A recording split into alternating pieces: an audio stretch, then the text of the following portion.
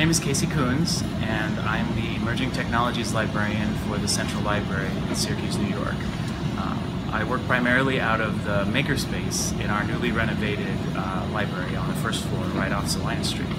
And one of the core services we offer are fabrication technologies, such as the 3D printer operating behind me.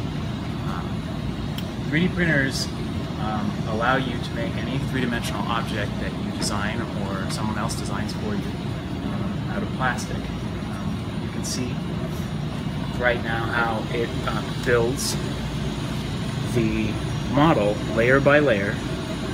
It's actually building this little guy, this little robot figurine, and it's extruding this hot plastic through this tube down through the extruder and drawing each layer of plastic down until it builds the object up. So here in the makerspace at the Central Library, this is one of the technologies we make available to every patron of the library, which is everyone in the city, surrounding area.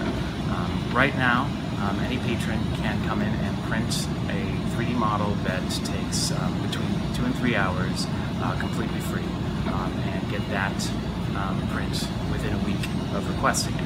Longer prints are possible, and there's also no cost associated with the longer prints, so if you want to make something like a desk caddy or sort of something to fix something, or a case for a smartphone, which might take a number of hours to print, we can still accommodate that. It just might take a little bit more time, a week or two, for us to get the printer time